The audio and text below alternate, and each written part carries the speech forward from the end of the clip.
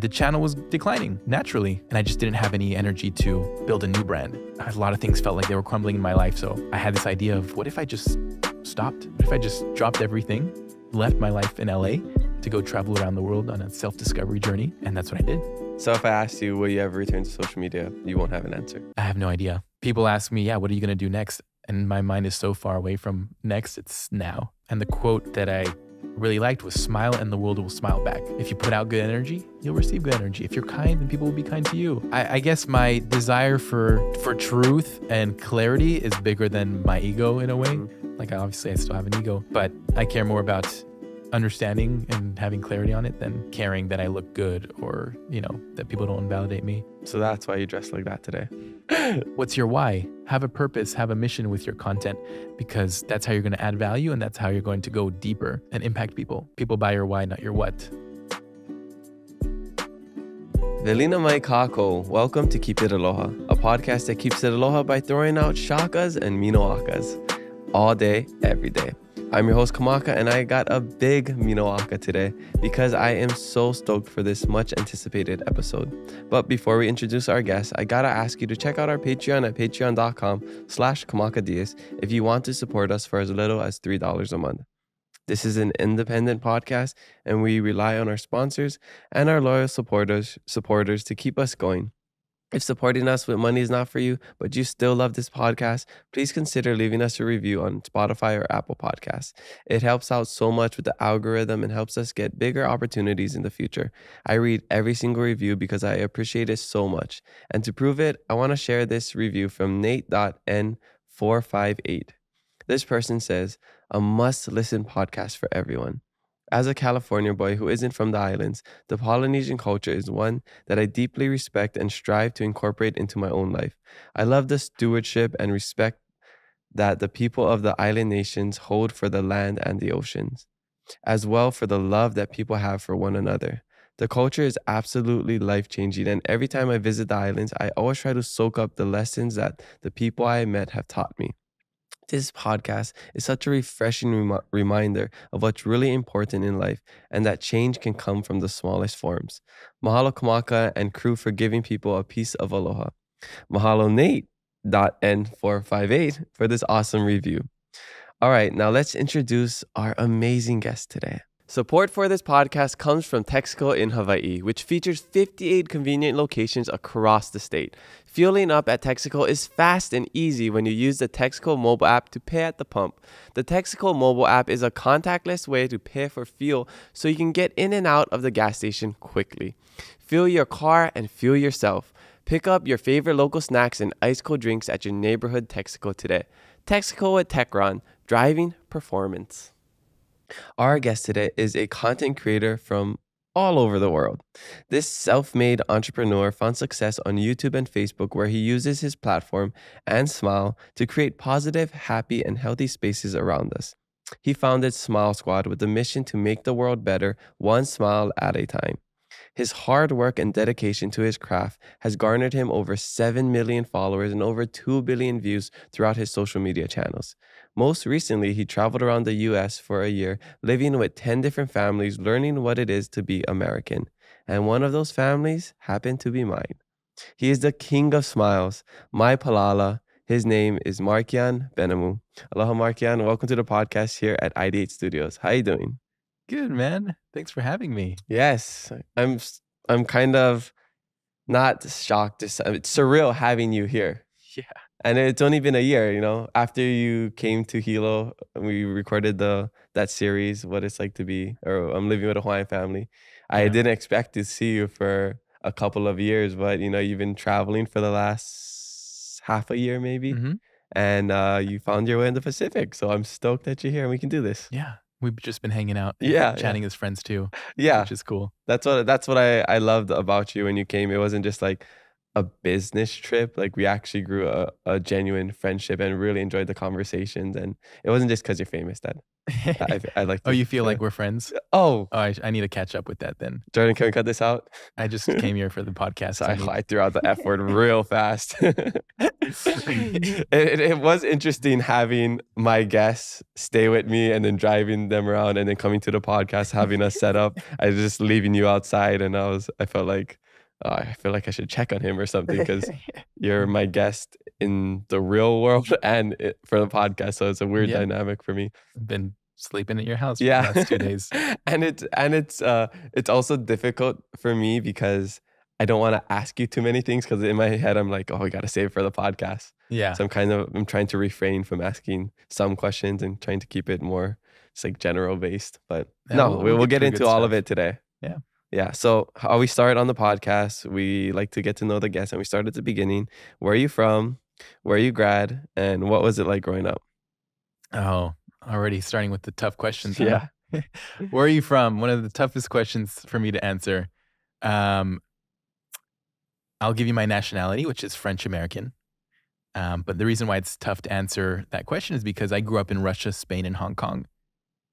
My mom's American, my dad's French. I was born in England. So it's there's no place that I really identify with in the sense of like, this is my country or my people.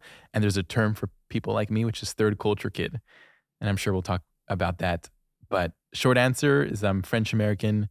Sometimes I say I'm from Spain. Marbella? Marbella, yeah. Marbella. Exactly. Okay. And you were there kind of recently? Yeah. I visited this year. I go back there like once a year, maybe twice. Yeah. Yeah. Que guay. Que guay. Look at you. Good All job. right. So I know this isn't a normal question for you because we say it all the time in Hawaii. Where you grad? How would you answer that? How do you even interpret that question? Grad. We talk about from high school. Okay. Yeah. High school. Well, I went to 2 high schools, one in Spain and one in Hong Kong. So mixed grad. Yeah. What's the name? I'm just curious to hear the name of the high schools. One was called Laude in Spain, and the other one was called Kelit in Hong Kong, and they're both British schools. So I even have I have British friends in British environments. So yeah, that adds to the complexity of cultures. Did you ever have a British accent growing up speaking English? No, but you know what's crazy is my sister had a British accent. Oh, really? Yeah, because I think we talked about this. Yeah. I had an American accent because my mom's American, so I picked that up. And then for some reason, my sister had more of a British accent. That's and we're only 2 years apart. Now it's kind of, her accent's kind of mellowed out into generic international accent, maybe like mine a little bit. But yeah, that was weird. So, I mean, I'm sure people are already confused. They're trying to trace or like connect the dots and figure out like, okay, what just happened? He's from everywhere and he was born here and he lived here and went to school here and whatever. Yep. So what was it like growing up through all of that? And was there a certain reason, like where your family, what was your family doing that led to those moves? Yeah, often people think of like military family or diplomat family. In my case, it was my dad's an entrepreneur, so that gave us the freedom to move around. Plus, we are mixed internationally. Like my parents are from 2 different places, so we don't have many roots in any particular place. Our extended family is kind of spread out. So there's nowhere where we had to be in a way. And then we just love to travel. So we moved to Spain a little bit for the quality of life, and my grandparents were there. And then the paella. And the paella. Yeah. Ooh, the black paella with the squid ink. It's delicious. Yeah. And then we moved to Hong Kong for the experience, which surprises people a lot of the times because it's quite a random reason to move. But my dad thought it was a good idea to explore more of Asia, to be close to China, which he predicts is going to be like big in the future. And just for the experience. And Hong Kong is just such an amazing city, and I loved it.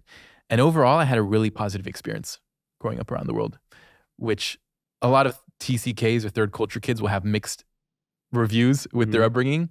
Some people find it very lonely, and some people find it really, they struggle a lot with making friends and then leaving them, and then making friends and then leaving them to a new place. But I think I moved at good ages. So at 7 years old, when I didn't have much of a identity. And then at 16, when the excitement of moving to Hong Kong was greater than the pain of leaving Spain. So I had a really positive upbringing and very fortunate to be able to travel around the world with my family.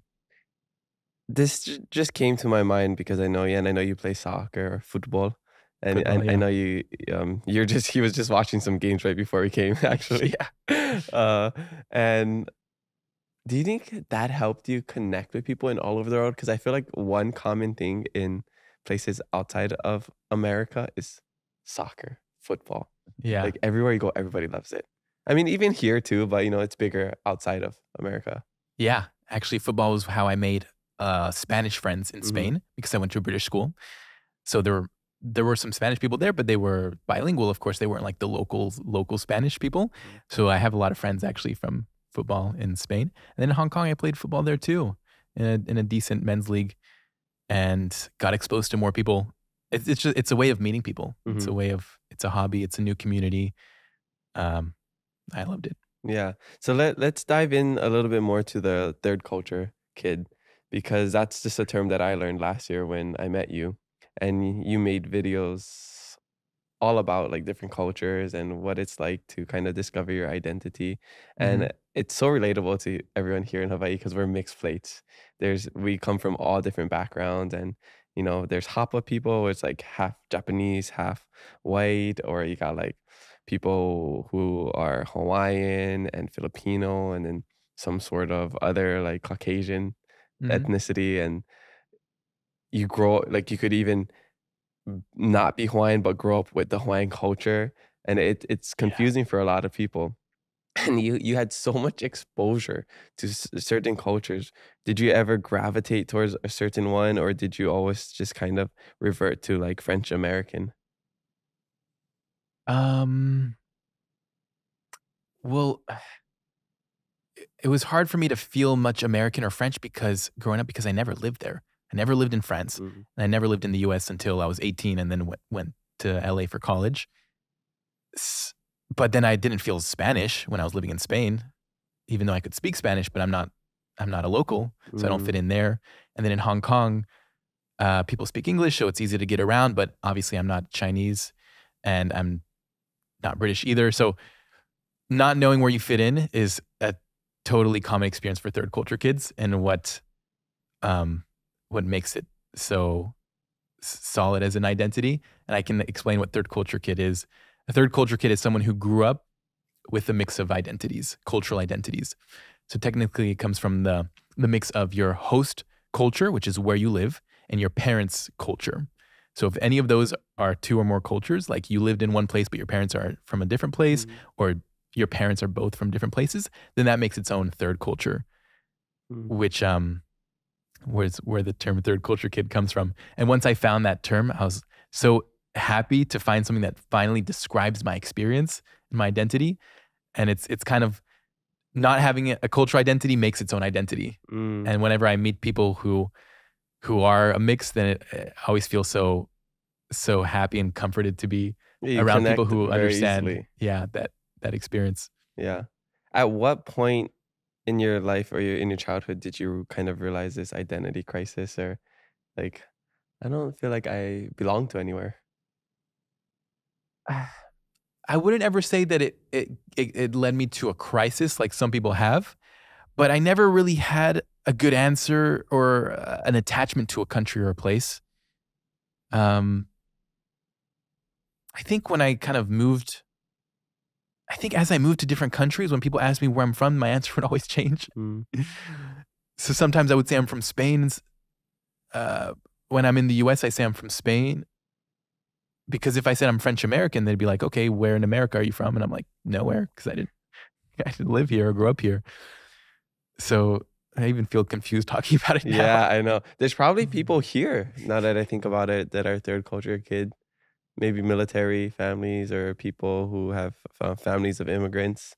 Yeah, I mean, like you said, everyone in Hawaii, like who's mixed, is a third culture kid. So are we all third culture kids here? Yeah, you Oh, are. I'm a third culture kid. Yes.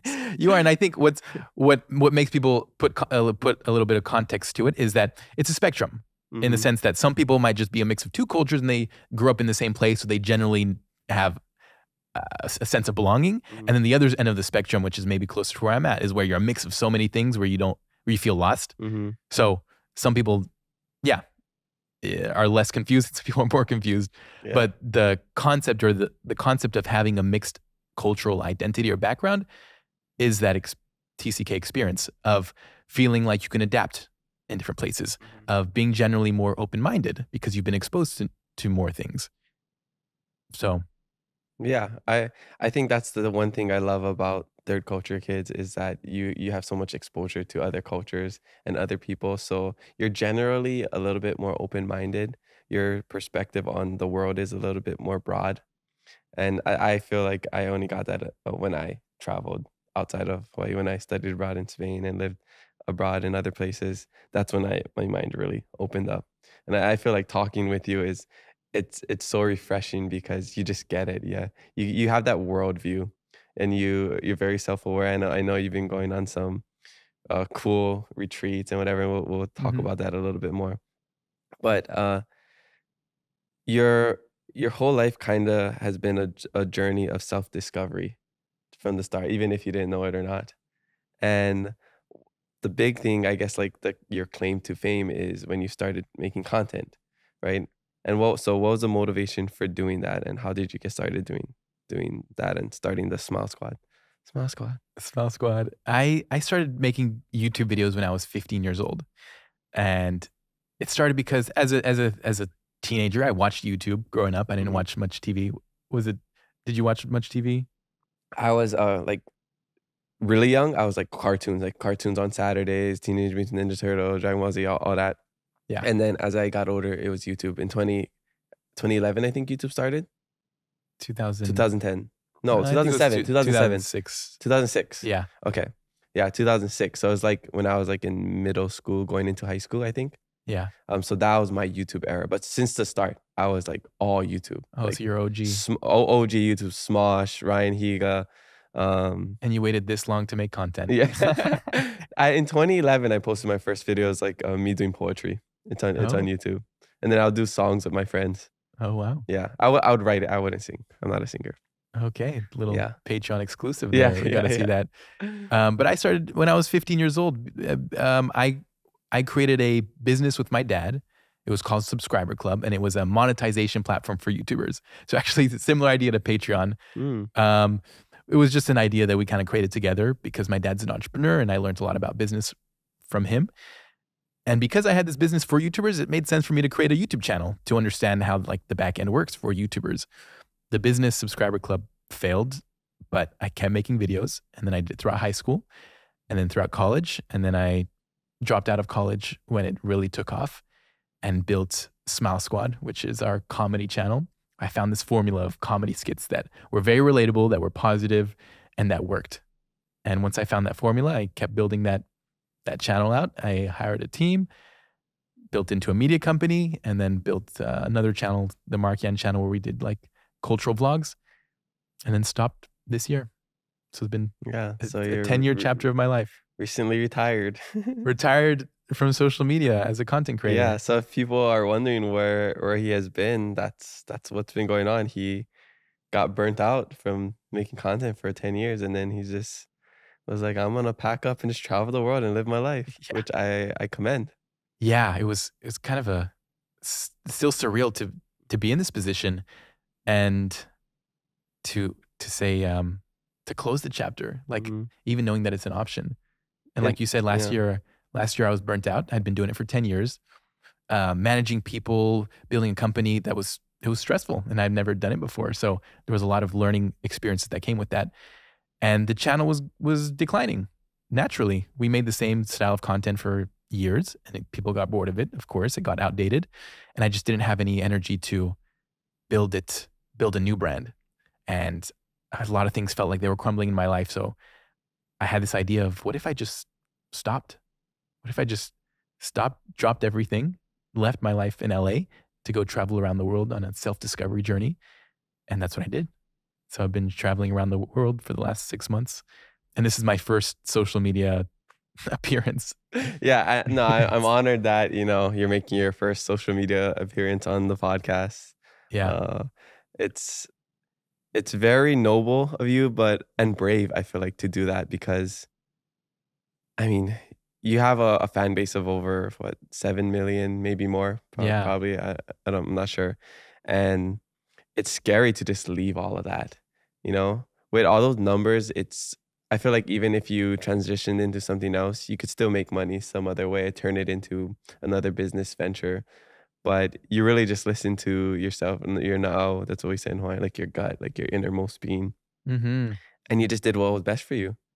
Yeah. And I think people gotta look at that as somebody who's young and already making this tough decision, as something very commendable, because there's people that stay in their line of work for years, 10 years, 20 years, 30 years, maybe even 40 years in a job that they hate, or they're just doing something just to get by, you know? They're not really pursuing their passion. You see a lot of people at like 40 change their career or whatever, which, sometimes it takes you that long to discover what you really want.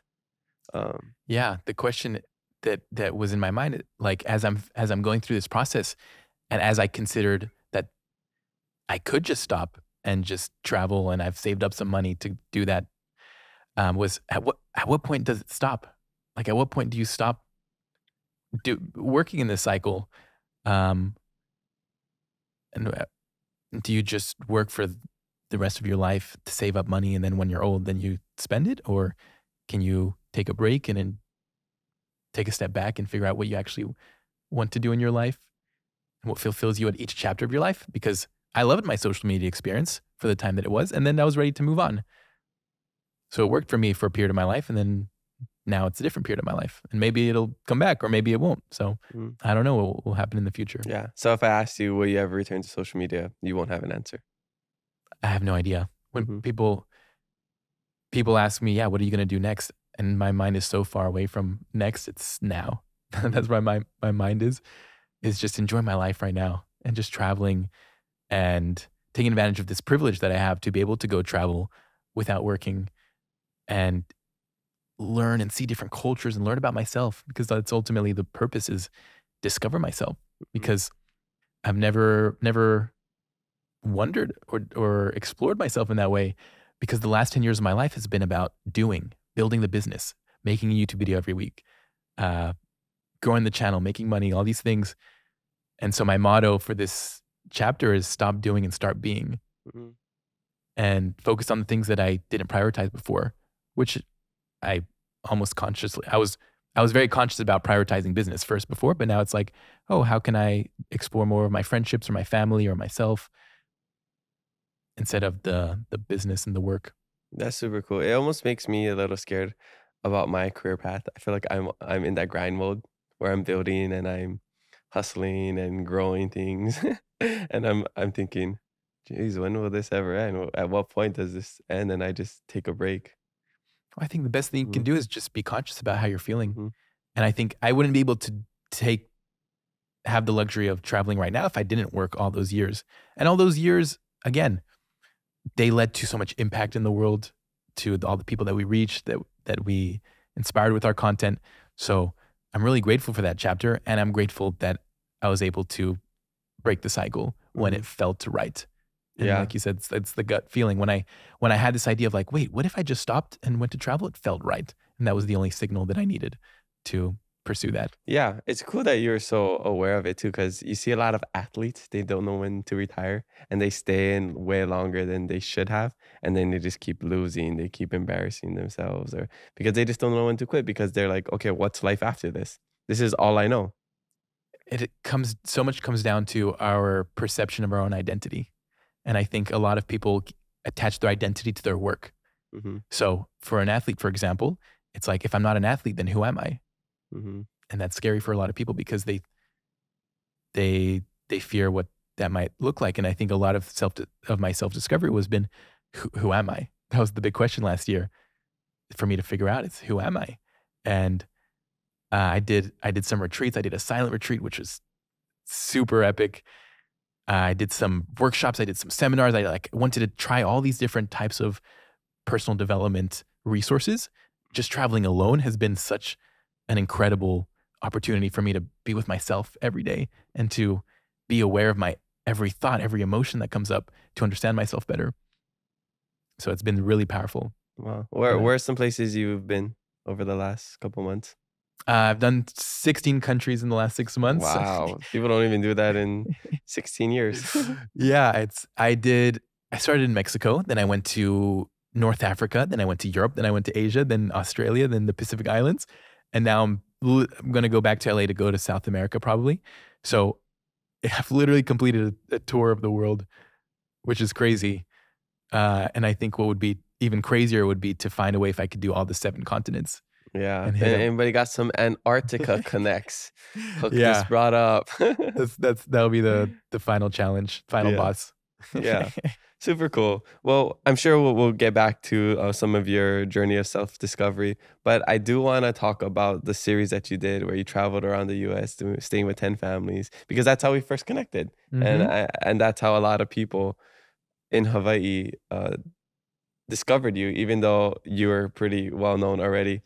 People were recognizing him in Hilo of all the places. That's when cool. I knew that he was well known, Yeah. that his content reaches a lot more than just people on the continent. Mhm. So yeah, maybe just kind of start at the beginning. What was your idea for creating that, and then how we connected? So I had this. I love making videos about cultures, of course, because it's who I am, a mix of cultures. And I had this idea for a series, which was to live with 10 families around the US to learn what it means to be American. Each family would be from a different ethnicity. And the reason why I wanted to do this is it was kind of to learn about myself in a way, because I'm half American and my mom's American, but I never grew up in the US. And I wanted to learn, what does this part of me mean? What does it mean to be American? I think when we think of an American, we generally just think of like 1 or 2 types of people. But America is so diverse and there's so many types of people in America. So I lived with 10 different families. Yours was one of them, of course. I lived with a Mexican American family, an Italian American family, Native American family, Black American. And it was probably my favorite series that I've ever filmed, because I learned about so many cultures in the most immersive way, most personal way, where I lived in their house. I slept in their house. I joined you. We went for like 5 days around. We were Around the town. longest one, right? You and the Native American. Oh, Native okay. American was also five days. And it was so fun. Mm-hmm. And I got to see what being American looks like for different people. So what was your? I don't want you to answer like what was your answer of like what it is to be American is, but what was your biggest takeaway from that whole experience? Just that being American means different things to different Americans. In some places, people identify strongly and are very proud of being American. Think of like military family that I lived with. Then you have the Hawaiians who are, I'm not American. Then you have the Texans who are like, I'm American, but I'm Texan first. Like we like both, but Texan is important. So, and then you have the Cuban Americans who are very grateful to be here for the opportunity. So, wow, different perspectives. Yeah, everyone has different perspectives, and each one has different cultures. The food they eat is different. The way that you greet people is different. And this is all the same country, but so many different ways of life, so many different perspectives on life. So it was really cool to experience them all. Yeah. So if I asked you, what is an American, how would you answer that? I would answer by saying that I don't really have an answer. I was hoping by the end of the series to have an answer, right? And I'd be like, what does it mean to be American? Here it is. I figured it out. But I don't have an answer. And I guess my answer would be that it means so many different things to different people. Mm-hmm. And it's valuable to just know that there are different communities, and that way this country can be more connected and rather than divided, by realizing that people live in different ways and they have different cultures, while also having a lot of similarities, where things like family values was consistent throughout all of the families, and love and affection and all these things, and food. So it was really awesome.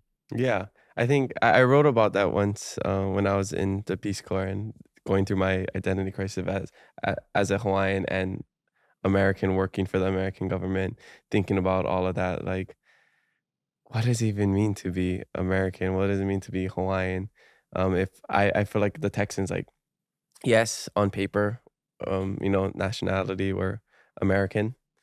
but I'm Hawaiian first. I'm grateful to, I feel like I have a mix of all the perspectives of like the Cubans. I'm grateful to be American because of the opportunities that come with being American. And I know people hate on America, but if you've been to other countries, then this place ain't that bad. There are a lot worse countries out there Yeah, with less rights and whatever. And I'm not trying to like back up America and say like America's great, but it always could be worse. we can acknowledge the privileges that we have living So here much privilege. Yeah, so that much other privilege. countries Yeah, with less resources have. yeah, don't huge have. privileges here. Trust me. There are. Mhm. And then yeah, through reflection, I really thought like the beauty of being American is that we're all different.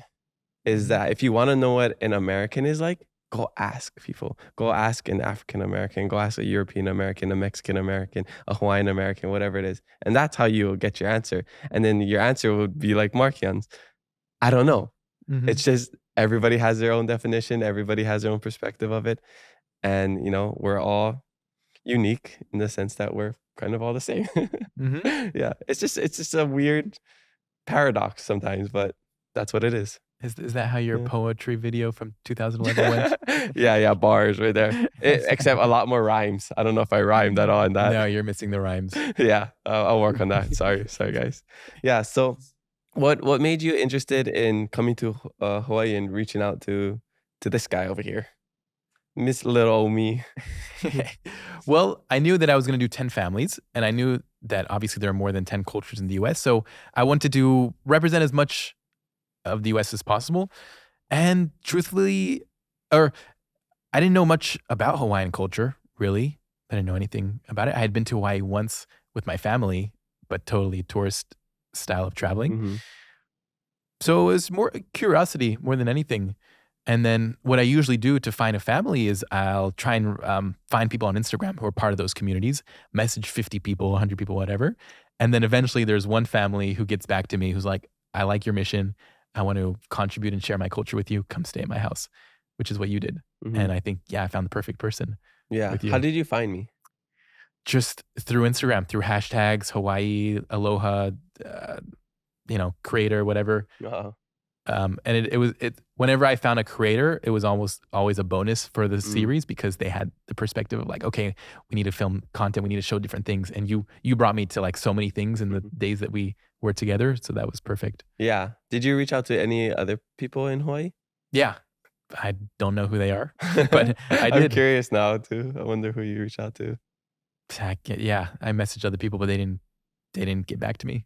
Wow, that's messed up. I know. They're regretting this. Yeah, no, but I remember seeing that. I'm like, who is this guy? But then I remember when I was in Madagascar, somebody mentioned your name. That's how I recognized you.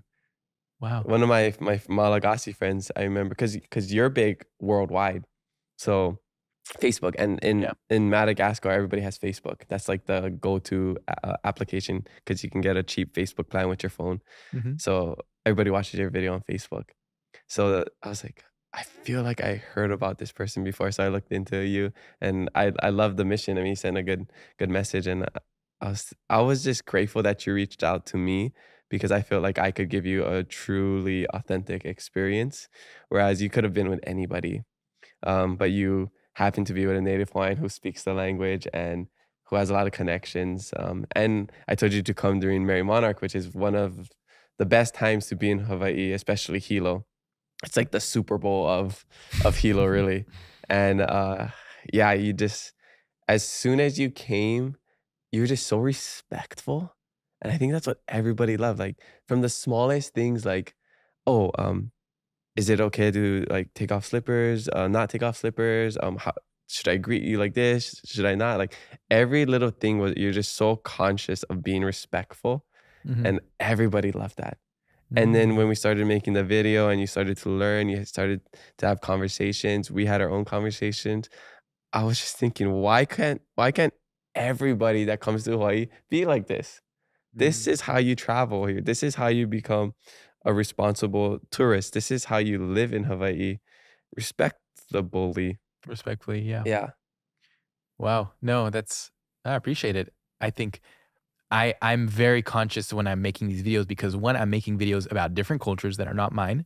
oftentimes that are minorities. So I'm spotlighting them in a way that often they don't get spotlighted in general. So it's even more pressure to do it accurately and right and respectfully. So, and it's the mindset is so important because I don't know, each culture greets differently. Each culture eats differently, speaks differently. There are words that you should say and don't say. And I'll do a little bit of research before, but for the majority, I'm not aware of it. Mm-hmm. So the best thing I can do is just ask. And I think that's something that I want to share with my videos is it's better to ask and take a risk respectfully rather than not ask and stay in your own bubble and have the misconceptions and the stereotypes about other cultures that create the divide and the harm.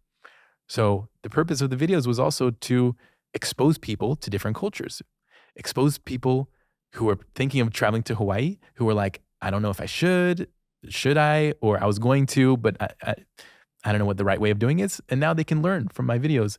Or people who don't have access to Black American communities or Hispanic American communities, so they can learn about them. Because a lot of people live in bubbles. They live in their neighborhoods where everyone looks like them.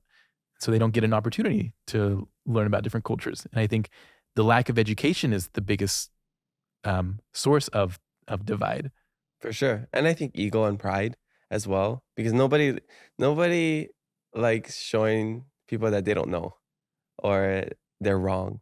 So sometimes instead of just asking, they just pretend like they know, or they just try to do something. And if it's wrong, they kind of like try to hide the fact that they were wrong or something.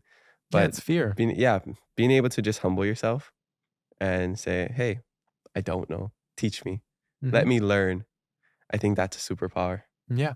Teach me if you're open to teaching me. Mm-hmm. It's not your responsibility, but if you're open to it, I would love to learn. Yeah. It's funny you use the word responsibility because that's a word we use a lot in Hawaiian, kuleana.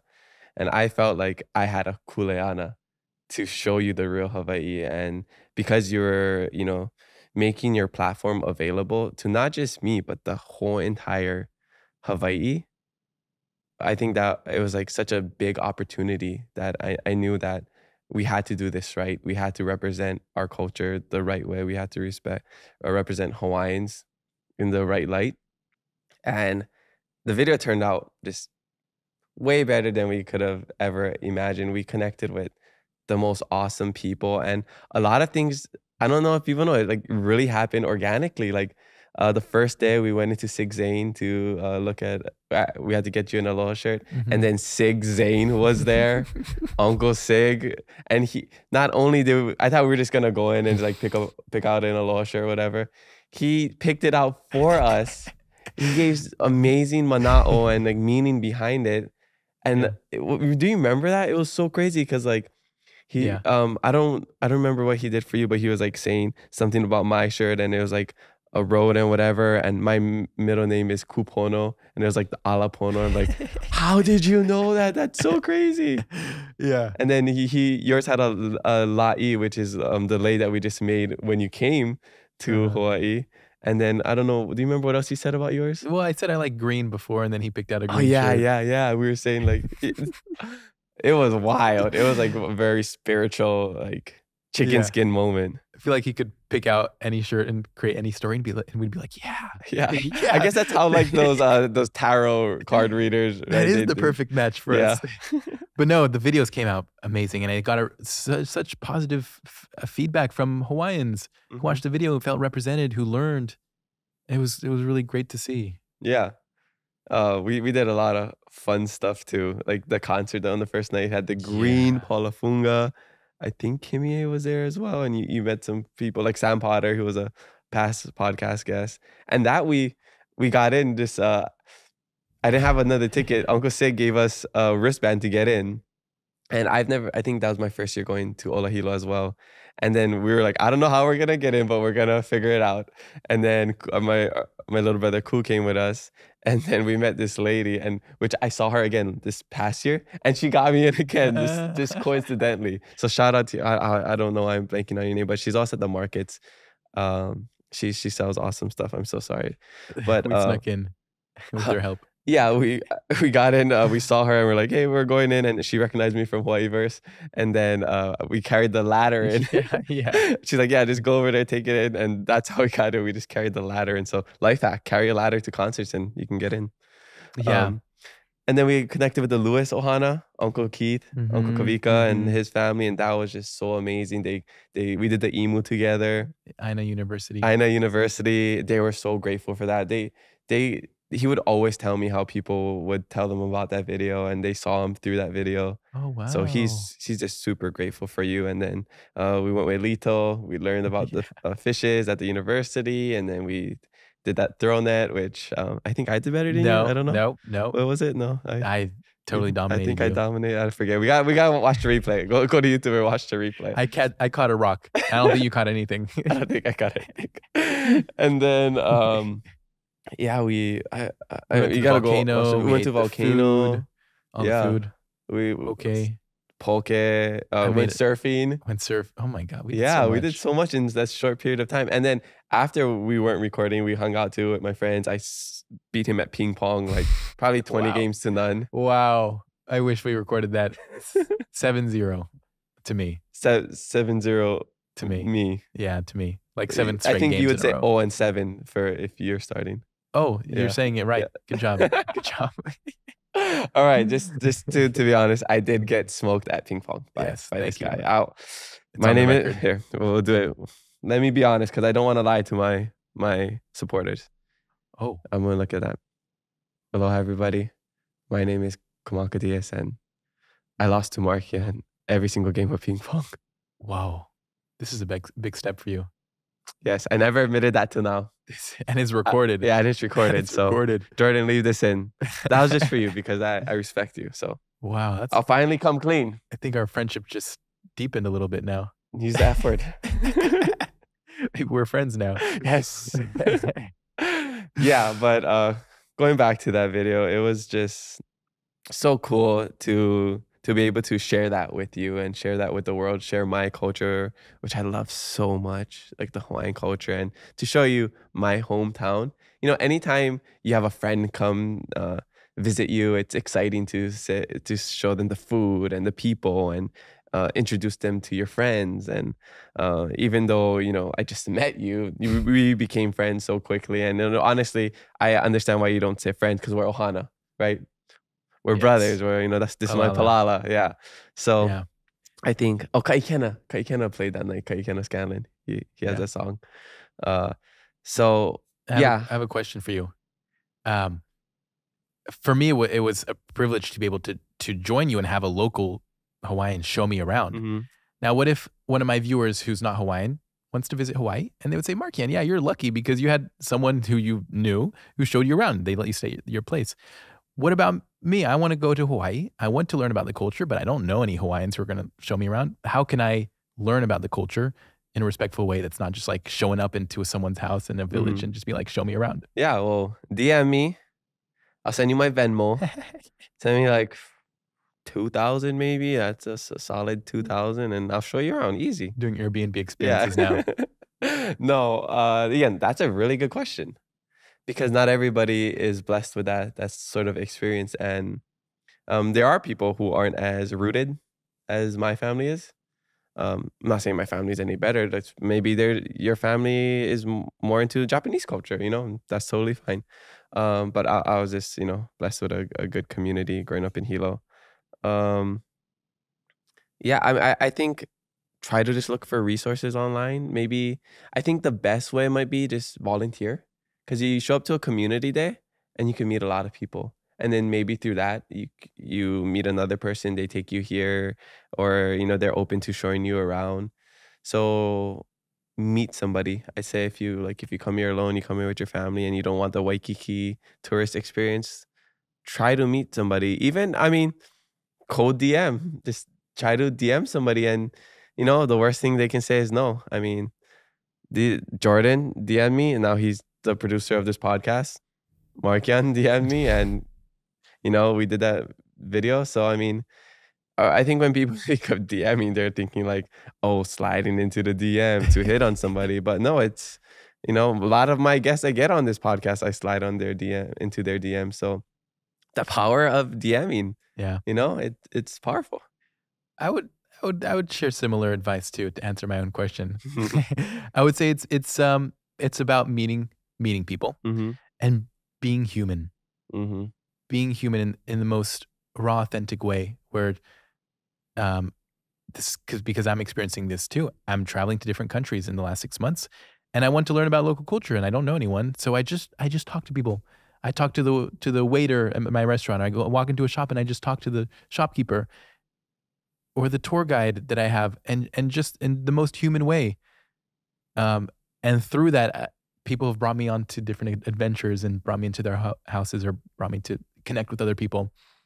So meeting people and being human, having genuine curiosity, that goes a long way. Yeah. It's a powerful tool. It's a skill. It's a skill that you can learn. You're a special type of person, and I feel like not everybody can do that. Maybe somebody's not as outgoing. I feel like even I might not even be that outgoing to just ask people to stay with them. The times I've stayed with host families, it was structured. It was a program, you know, study abroad, Peace Corps, whatever. So I had it set up for me. So to do it on your own, I mean, I know you were in Samoa for a couple months just staying with a family. I don't even know how to start, like asking somebody, hey, can I just stay with them? It's funny because here's a perspective I'm playing with. Being human is not something you need to learn. It's something you need to unlearn. And children are the best examples of being purely human because they're just themselves before all the conditioning of life happens through society, through social media, through people, parents, friends, whatever, where we then get conditioned and our mind has all these limits and barriers on how we think we need to live our lives based on the inputs that we've had. And so again, part of my self-discovery is unlearning everything that I've learned and actually being the person that I want to be and having the reactions to things that I want to have, having the thoughts to things that I want to have. And I catch myself sometimes having an instant reaction or a trigger or a feeling and then being like, wait a second, I actually don't believe that. Like I'm going to choose to react differently, or I don't believe that thought anymore. I'm going to change my opinion. So when I travel and I say this, like being human perspective, it's trying to just be our authentic selves. And it's something that I think takes time to unlearn the conditioning that we've had. And I'm working on it still, but it's our natural state. And I think if we view it as something that we need to learn and something that needs to be gained, then it almost puts it out of range a little bit. But if we realize that it's us naturally at our essence, that everything we need is within us, then it makes it much more attainable with some consciousness. For sure. Yeah, that's beautiful. I think the way to get to that is to minus distractions, enjoy some solitude, go on a retreat.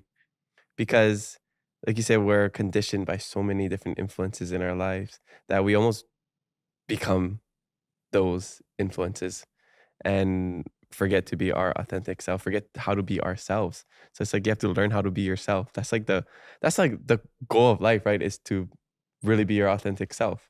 Yeah. You know, it's not making the most money. It's not, you know, getting girls and whatever. It's learning how to be yourself and truly live the life that you want to live. Yeah. And the question that I was asking myself is, who is myself? Because I said, oh yeah, I want to be myself. And I was like, what does that mean? Who is myself? Yeah. Is it this outgoing version that you see? Or is it the more introverted version? Or is it this version? I was like, why are there different versions of myself and which one's the real one? Let me break it down. And that's what I've been working on. Do you know who you are? I got a really, really insightful perspective from my silent retreat, which through meditation, like 7 hours a day for 10 days, I was able to experience detaching from my mind and detaching from my body. I don't know if you've had a deep meditation where like you're aware that you're just watching thoughts, right? Or you're aware that you're just watching feelings. And then you wonder like, what is that awareness? Like, what's the thing that can view those things?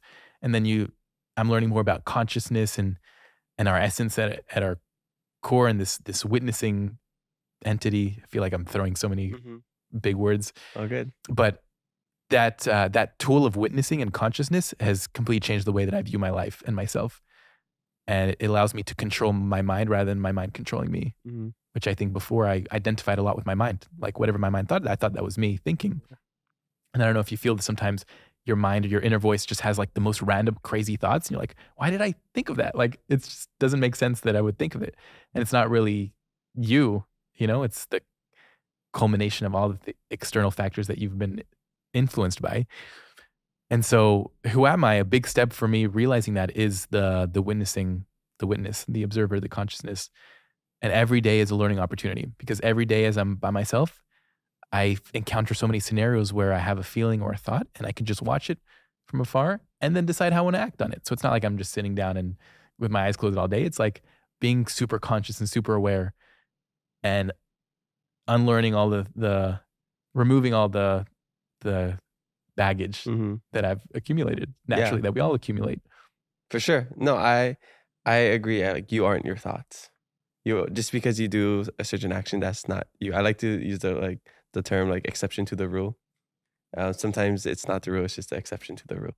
So, for example, like I think about kicking Jordan in the head all the time. I know I'm not a violent guy. Sometimes I just want to kick him in the head.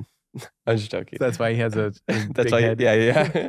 No, but like for example, I'm 30, and I've had my life's journey, my in a way meditative like experiences where I'd say that's Peace Corps or living alone in the middle of nowhere. Like that was my journey of self-discovery. So I can say like very confidently, I know who I am. I know, I'm very conscious of thyself. So when I go through life and I know that I'm a hustler. I know I'm a hard worker. I know that I can do these things. But some days I'm lazy. I procrastinate. I don't feel like I'm the best version of myself. I know that's not me though. I know that I can give myself grace to be like, I could be lazy for today. I could watch a couple more episodes of this TV show because I know it's gonna make me happy, but that's not who I am. I know that this is just like in the moment. This is what I want to be right now, but it's not who I am. So that's how, at least that's kind of what I'm interpreting from you. And I feel like that's how I have been living my life. And that's the point I got in my life where I'm conscious of those decisions. And once you get to that point in life, it's very liberating. Like you say, you don't let your mind control you, And I feel like it comes in waves. Like you're not always the best version of yourself. I'm not always the best version of myself. For the last year, I wasn't in the best shape. But like you came with me to F45. That's like one of the things that I'm doing is like really focusing on like fitness and health, because that's the best version of myself. But I always knew I could get there. I never said in my mind like, oh, I'm lazy and fat and whatever. I knew that if I put in the work, I can get to this where I want to be. And it starts with the power of the mind, but also not like giving into your thoughts and your mind, but knowing who you are as an authentic human. Yeah, the mind is a powerful tool that's valuable, but it's just a tool and it's not everything. And all these things are easier said than done, and it requires a lot of consciousness and awareness every day to build that. And I think self-discovery is a lifelong journey, but being aware is so powerful. Yeah. I feel like at points in our lives, like maybe even right now, you're at the peak of awareness, and because you're just coming from all of that. I'd say I'm beginning of awareness. Yeah. Well, once it's like at the top of a mountain, there's another peak. Yeah. So I feel like every time I think I'm like, I know everything, like I know myself, and then life goes on, and you're like, wow, I really didn't learn myself. I really didn't know myself. I think it's like surfing. When you're starting out surfing, you're like, oh, cool, I'm riding the whitewash, going straight, I can surf. And then you turn and you're like, wow, I can turn. Wow, I didn't know this was a thing. And then you can cut back. And then you just keep like growing progressively. And you keep realizing like that point you thought you knew everything or you thought you knew something, there's so much more to go. I like the surf analogy. Yes. Yeah. That's what I realized in life. Because that's how I learned to surf. Was like, oh, cool, I surf. I love riding the whitewash. And now I hate riding whitewash. If there's no face in the wave, I don't even want to go. We better go surfing tomorrow. We're going to surf for sure. Okay. Yeah, Jordan's going to come with us. Nice. But I got a bunch of social media questions, so we'll take a quick shishi break. Did I teach you shishi? Yeah. Yeah. You've used it a lot in the last 48 hours. Hey, I'm a big shishi guy right You here. drink a lot of I drink a lot of liquids. shaka tea. Shaka tea, water. I don't drink anything else. But yeah, we'll be right back. All right, we're back from a quick shishi break here with my palala over here. We're gonna answer some social media fan questions that you guys left for us. So first one comes from 6 Foot Balut. This person wants to know, after your first visit with Kamaka, what's your view of America in regards to Hawaii? Mm.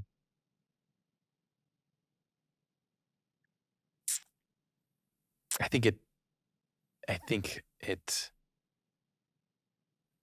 shows the darker side of American history, of course. And that was something that we emphasized in the videos. In order to understand Hawaiian people, you have to understand the history and the pain that comes with that. Because there's a reason why there's a movement to bring back Hawaiian language, because it didn't exist for a period of time. And then why didn't it exist? Well, from its history with America. So it gave me a lot more context. It gave me context, and it gave me understanding of why it's a sensitive topic sometimes, and why tourists might be on edge, and like why I would feel on edge a little bit. Because before I didn't even know. So I was just Waikiki, whatever. And then I like heard a little bit on social media. I think since COVID, I think people like have heard about it in terms of a lot of people moving to Hawaii to live, the dreamy life. But then a lot of Hawaiians not liking that. So we're aware that people don't like it. But then why don't people like it? Well, this experience that we had together gave a lot more context for all of that. Great answer. Okay, this same question comes from, or a question comes from the same guy. What is your call to action for future visitors to Hawaii? I would say be respectful, but that's quite generic. So I'll try and narrow down a little bit. I would say remember that you're a guest in someone else's land and, area, which means just approach everything with a genuine curiosity and respect. And I think this is just a rule for all travel. Is whenever you're going to another country, learn how they live their life and respect whatever customs and behaviors and traditions they have. Another guest said, do as the Hawaiians do. Like, do as the Romans do, do as the locals do. Yeah.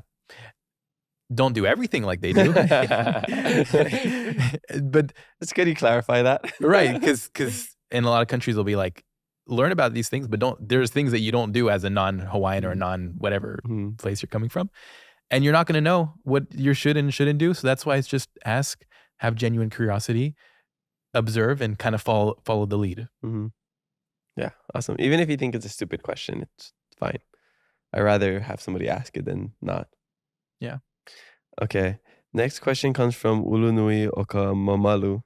This person wants to know, what are some stereotypes you learned was not true when you visited Hawaii? This might go back to our like 17 things or whatever, that one video we did. Yeah. Pineapple on pizza. Pineapple on pizza. Am I Hawaiian now? Wait, but you had it before last night. You had pineapple on pizza. Hey, don't expose me. I didn't actually. He's joking. Okay. I'm just kind of kidding. He's joking. Stereotypes that weren't true.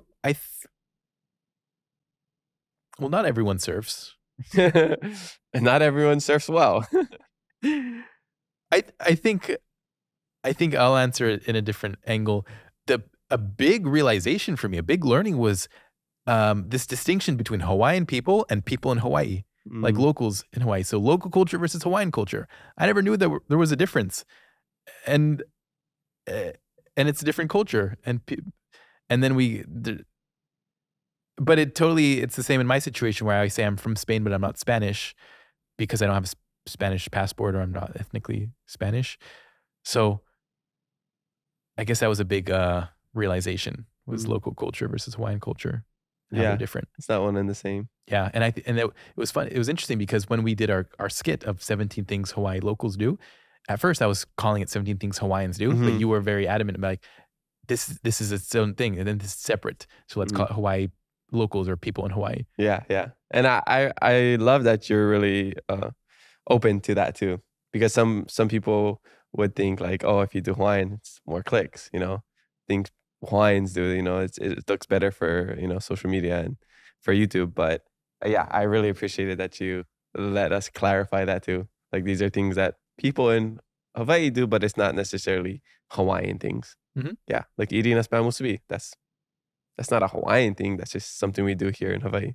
Which is the culmination of all the ethnicities that are here. Yeah, exactly. It's that mixed plate culture. Okay, next question comes from Ano.Santos. This person wants to know favorite thing about our culture. I would say that everything has a meaning. And I think this is common in indigenous cultures because they've been around for thousands of years. Every name has a meaning. There's the way that you see land and nature has a meaning. The trees, the mountains, they're more than just objects. Your traditions. So I think there's a lot of depth to Hawaiian culture. That's what I took away from our experience. Awesome. Yeah, deep like the oceans. Okay, next question comes from Lola White _fitness nutrition. This is the lady at F45, the one that we were talking to yesterday. So, hi Lola, if you're watching this, she's awesome. Her and her husband Ari, they're great coaches at F45. If anybody wants to go join us at F45 Ala Moana, come join us. One of our past guests, Lanai, he goes to that same one too. I just saw him the other day.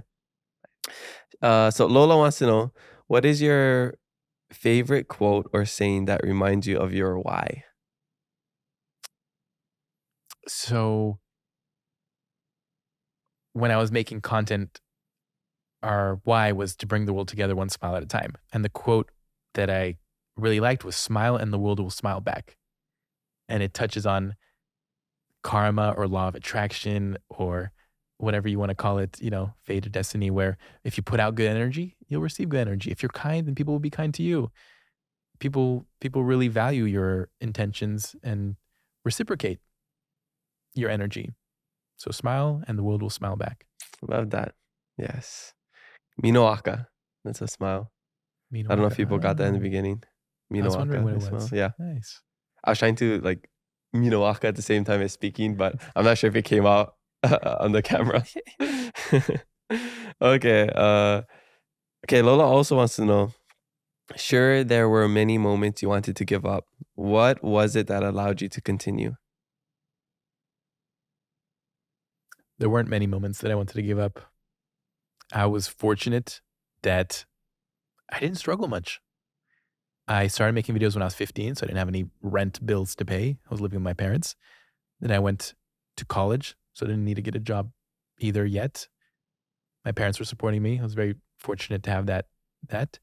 And then I left college when the channel was doing well. So I haven't struggled much in my life. And I think it's important to recognize that privilege. What kept me going if there were obstacles, I would say is I'm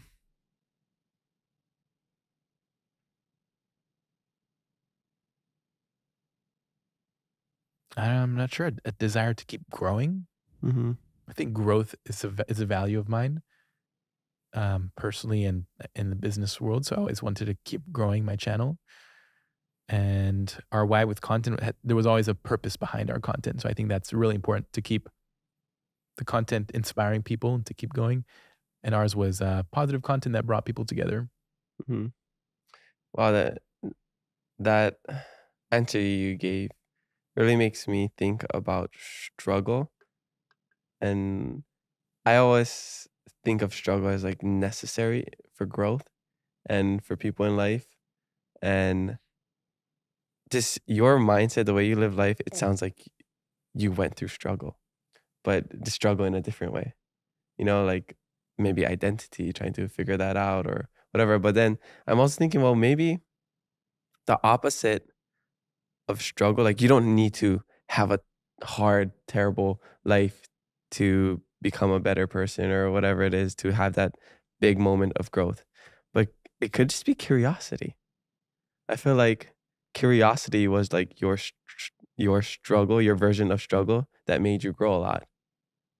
Maybe. Yeah. I would say that I haven't struggled much in my life at all. But you were always curious.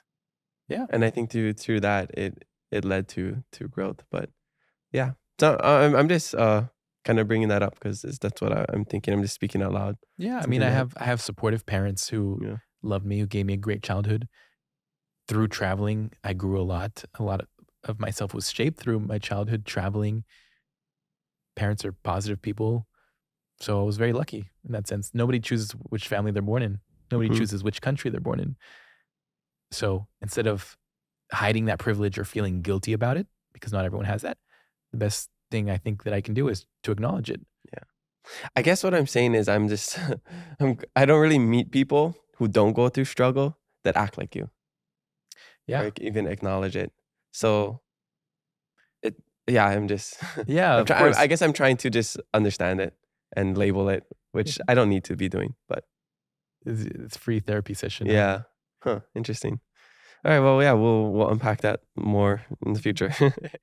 All right. Next question comes from Zane Kanahele. This person says, for me as a Hapahaole kid with a white complexion, it was difficult for me to be around other Hawaiian people. You being a third culture kid, where do you stand when it comes to growing up with other cultures around you?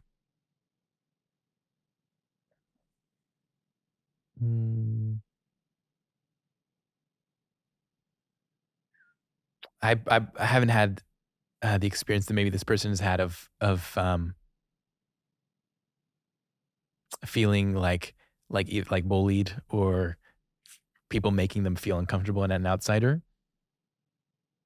But I think the greatest thing to do when it comes to being in environments where you're around people who are not like you is having a sense of groundedness, a sense of self-awareness, a sense of identity where you can be in control of yourself regardless of your external situation. And this is not specific to the cultural aspect. This is just in life in general. Like, then something I'm trying to practice is how can I work on myself in a way that no matter what happens externally, I'm ultimately in control of my reactions and my thoughts and my feelings. And that sense of groundedness, of clarity, of control over my contentment and joy is, I think, the ultimate freedom. And I'm not there, but I think that's the path that I'm working towards. Awesome. Super cool. Last question. Oh, by the way, my cousin says, Nicole _Arlene. Can we come meet you? Haha, just kidding, Kamaka. That's what she says. So maybe I don't know, on this trip you'll meet them. But there was the just kidding, so I don't know if it's. Yeah. Okay. Wait. So maybe she doesn't want to meet you. Yeah. Can I meet you? Just kidding. Just kidding. Good point. Okay. Last actual question comes from John R _. What was the most surprising thing you realized about Hawaii /Hawaiian culture that you didn't know prior to your trip? I guess this is kind of like the stereotype one. Yeah. Yeah. But maybe if you have another thing to share. I have something else. Oh. Well, here's something small and specific that I think was the first thing I want to figure out is how do I actually say the word of this state in this place? Yeah. Like people say it differently. I'm not gonna like let me have them say it first, and then I'll figure out. And then I heard like Hawaii, and I'm like, am I allowed to say it like that? Or is it only you guys who can say it? There's Hawaii, there's Hawaii, there's Hawaii. What do I say? And then you kind of educated me in the sense of like, oh, there's Okina, right? So you have that little pause, Hawaii, and then all of a sudden I was like super conscious. Okay, I'm gonna make sure I don't say Hawaii. And like every time I say Hawaii, I'm like always, did I say it right? So yeah, how to say Hawaii? Like that's a big one. And again, where would you know to learn that, especially as an outsider, and then you feel self-conscious or confused? For sure. I mean, I love that you asked that, and I don't get upset at people anymore. Because I realize it comes down to education and what you know, because you don't know what you don't know. Yeah. So if you only watch TV and movies and where they're saying Hawaii, you're gonna say it Hawaii. You know, if you grow up like I did, you're gonna say Hawaii. or as locals say it, Hawaii. It's you have a different pronunciation of the W sometimes. But in the Hawaiian language, just to clarify for people who are curious, Hawaii is the Hawaiian way to say the word. It's in the Hawaiian language. Hawaii, you have the okina, the glottal stop between the two eyes. It looks like in a backwards apostrophe. So I say Hawaii. Sometimes I say Hawaii. It's just whatever comes out naturally, because most of the times when I'm talking to people, I say Hawaii. When I was in Spain, I would say I'm from Hawaii or Hawaii, and people wouldn't understand. So I would have to say, oh, I'm from Hawaii. Because they would say, Hawaii? Oh, Hawaii, Hawaii. And they do like the hula dancer stuff. I have a very vivid memory of that. So, I mean, it depends. I look at it as like, we say Spain. In Spain, they say España. Or in the Spanish language, they say España. So I just see it as it's correct whether it's Hawaii. Hawaii is just like the English way to say it. Hawaii is the Hawaiian way to say it. Yeah. Or it's like saying, I'm from Marbella or I'm from Marbella. So just saying the letters differently. I think it's different here because you have a mission. Like you have a point to prove, which is we're bringing back this language that was oppressed. Whether I say Marbella or Marbella, Spain, nobody cares because it hasn't been oppressed, and there's no point to prove. But clearly there's a movement here and you want to bring back the language. So that's why there's a cause behind speaking more Hawaiian. Yeah. Whereas if that wasn't the history, maybe people wouldn't care as much whether you said it wrong or right. But it's charged with emotions when people say Hawaii because it reflects on a lot of other things. Yeah. It is interesting though, and this might be a hot take. We care about things way more in Hawaii than other places. In what way? In a way where we're just like so, what's the word? I wouldn't say sensitive, but we really want to like let people know like this is how we do it. Like it's Hawaii. You do things like this. Aloha spirit. We're always trying to kind of like push our own agenda in a way, where you go to a lot of places and like they just don't care whether you say like you said Marbella or Marbella, whatever, however you want to say it. Like they don't really care too much about how you do things. But I know there is a lot of history and trauma that goes into it over here specifically, but there's also a lot of other places as well that I just want to acknowledge that. So that's what I'm saying. It's like all these issues, it's not unique just to Hawaii. It happens in other places, but because it's here and it's our culture and there's a renaissance, I think it's highlighted a lot more than other places. Well, what comes to mind for me is, again, like in a lot of marginalized or oppressed communities, there are consequences to ignoring the culture, or there are consequences to not further the culture, because if we don't say it right, or if we don't educate, then it's going to get lost. And look what happened when it got lost. Like it was a bad time, right? So in Marbella or Marbella, there's no consequences to saying it wrong. But here, there's clearly a cause and a movement behind saying things right. Saying things right. And of course, there's always on social media, everything is more charged and it can feel so much more aggressive in a lot of ways, or like, but that's to me the big differentiation of a place that cares and doesn't care is what are the consequences of saying it wrong. And if there are big consequences where the culture is, eradicated or whatever, then we're going to make sure that we push it and we're not going to let anyone say it wrong, because we need to bring it back or whatever the reason is. That's great. What he said. Actually, I wish I said that. That's the your face very good point. Yeah, Kevin, how's AI looking these days? Can we put his words and then like sync my lips to saying it or something, and then change the voice? No, that was awesome. That's a very very good point. Great perspective. What are the consequences? Because yeah, you're right. Because it's such a.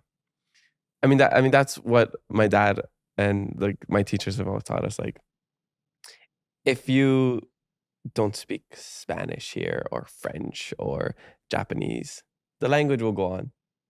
people continue to speak it. If you don't speak Hawaiian over here, it's done. Nobody's gonna speak Hawaiian. If Hawaiian isn't being spoken by the Hawaiians, by the locals in Hawaii, then nobody's gonna be speaking it. So that's why it's important for us to be speaking it, because it's our kuleana, our responsibility to continue it.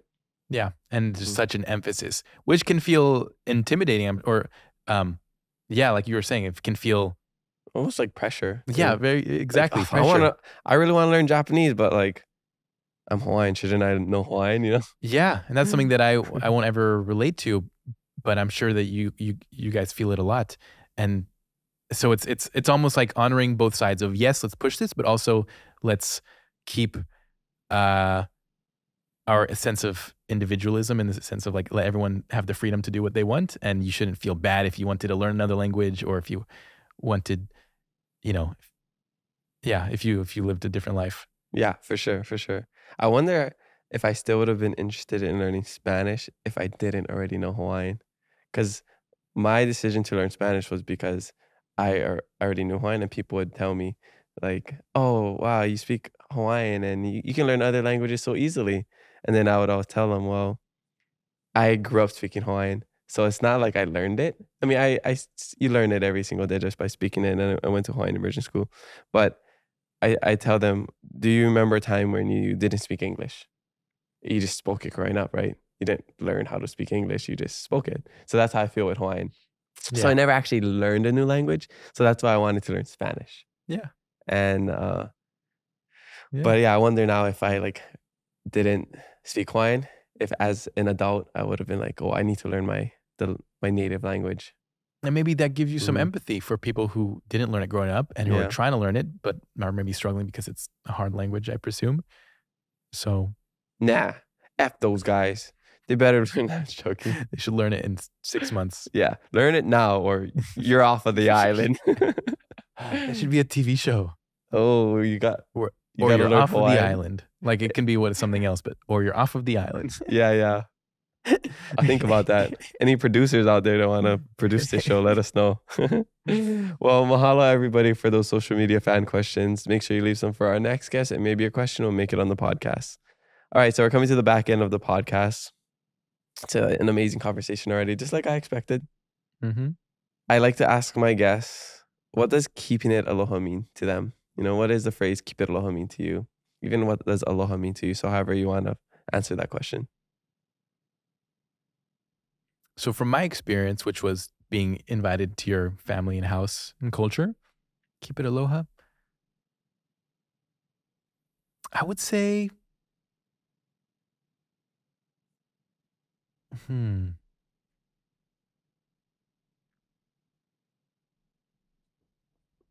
It's lihimui on pineapples.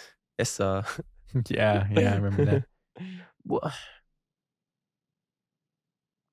I want to say that there's a sense of sharing, and that it's not just a way of life for yourself, but it's contagious in a way.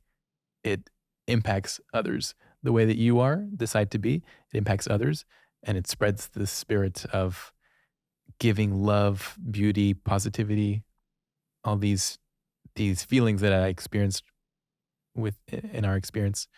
So I'd say that it's giving in a lot of ways. Mm-hmm. We are a giving culture, and I've been to places that are similar, and those are the places that I feel most at home. Yeah. And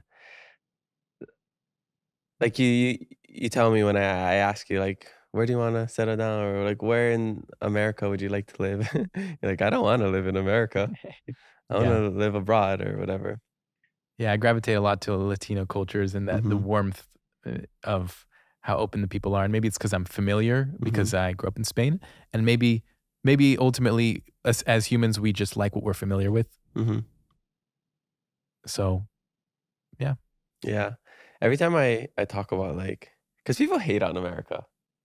People do. You mean and it's usually the people. It's usually the people in America. A lot outside too. Well, yeah, that is true. Especially with like presidency and stuff. Yes, for politics. sure. Yeah, politics. But Where was I going with this? I would. Well, I don't even know where I was going with this. Um, America. The good and the bad. And The good and the ugly. bad. I was gonna say about living here. Oh yeah, about like the different cultures. Like, I hope this podcast or like even the video we made on YouTube, I hope it didn't come off as like us hating America. No, it didn't.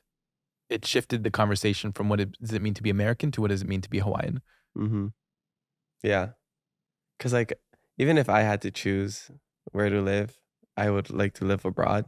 I wouldn't want to live in the States just because I feel like the culture isn't what I like. I guess you say you gravitate to like your home culture, but I Yeah. just feel like outside is so much better in the sense of not a sense of like political structure and stuff, but just like in culture.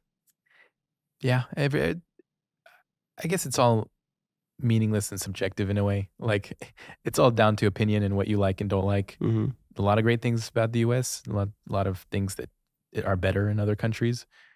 So it's ultimately what you like. For me, I loved living in LA for the last 7 years. And now I'm like, I need a break from the US. I want to be in a country that doesn't speak English. I want to be in a country that does things differently. So it's just personal preference. Mm-hmm. You're just yearning for change. Yeah. And I guess the privilege that I have is that I know that that's an option. Whereas a lot of people don't even fathom leaving their country, let alone their town or their city, right? So for me, the world is my oyster. For real, cliche. yeah. How long do you think you'll be traveling for? I put no end date to it, so it'll be until I get burnt out or bored of traveling. If I had to guess, maybe 2 years. 2 years more of traveling. Maybe 3 wow. years. Well, it's been 6 months, and I'll be approaching a year, obviously, in 6 months, and I'm still very excited by traveling. So it'll be, I'm guessing, longer than a year. So yeah, maybe 2 years, maybe 3, or maybe more. Who knows? Like I don't know how I'm gonna feel in a year. We'll figure it out. I think the craziest thing about that whole thing, like what you're doing, is you're traveling, but you're not vlogging about it. You're not taking pictures of your dinners and the cafes you go to. You're just traveling and living, being present in every place that you go. Yeah. I feel like that's pretty rare, huh? Yeah. It's very liberating to not have to work and to also travel without having to take a photo of everything or to think about video ideas that I could do while I'm here. Like I only take photos for myself, but besides that, I don't film anything else. I'm just living in the present, living in the now, finding the joy in the present, and it feels incredible. Is that the goal for us as humans, just like to be free like that? I think the goal, how I'm framing it right now, is the goal is to be content, ultimately. And everyone will find what makes them content. For some people, it'll be to not work and travel. For some people, it'll be to find their skill and work on that and build that, whatever it is. So ultimately, I think it's about contentment or fulfillment and purpose in these things and doing what brings you that. And everyone will have their own vehicle. Yeah. And I guess it's different because we don't have kids. There's no commitment. So it's not like you have responsibilities right now. No but responsibilities. Maybe as, we get older and if you have kids, then that's like your goal is to care for them instead of travel. So I guess it just changes as life goes on. Or it's, again, still contentment, but it looks different.